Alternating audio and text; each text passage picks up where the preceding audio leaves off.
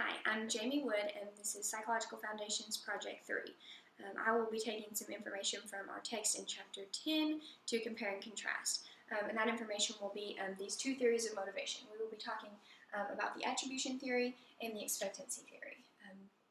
Starting with the attribution theory, this is a theory that seeks to understand people's explanations for their success and failure. A lot is based upon these explanations of where that success or failure occurs. An essential assumption is that people will attempt to maintain a positive self-image. And that is done in a way that if something good happens, people usually attribute that to their own abilities, whereas if a negative event occurs, that is usually factored to something outside of the person's control.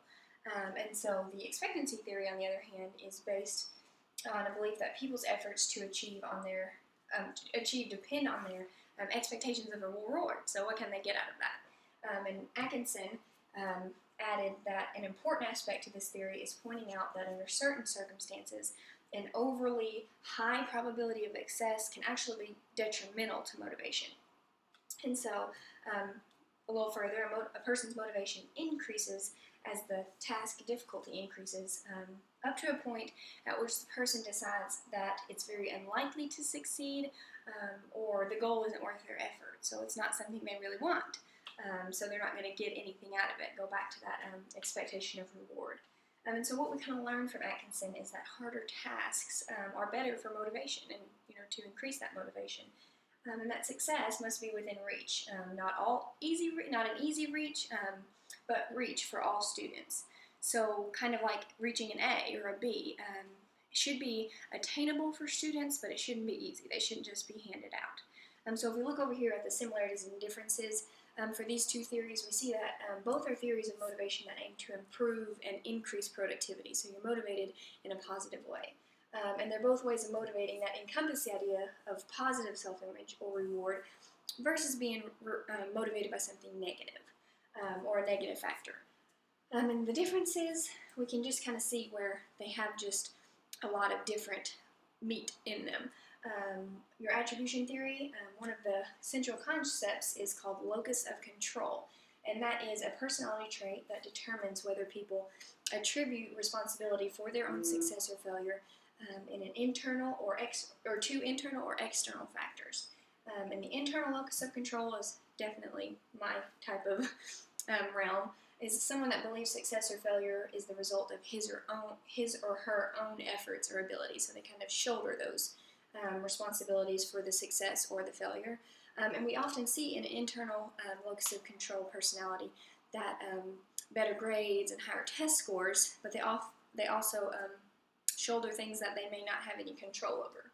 And an external locus of control personality believes that the other factors such as luck, task difficulty, or other people's actions are actually what cause the success or failure.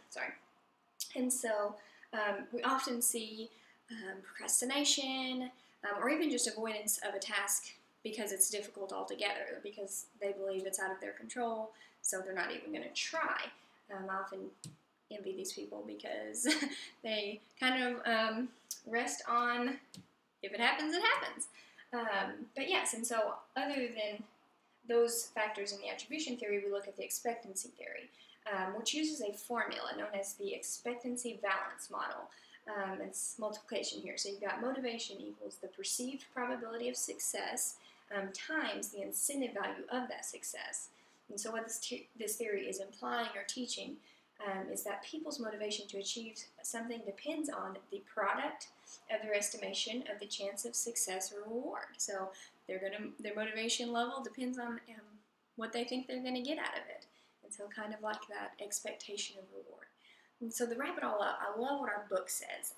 It's kind of boils it all down to motivation is what gets us going, what keeps us going, and determines where we're trying to go. And so as teachers, we know, even just from these two theories, that all students are motivated, whether it be by maintaining a positive self-image or getting that expected reward.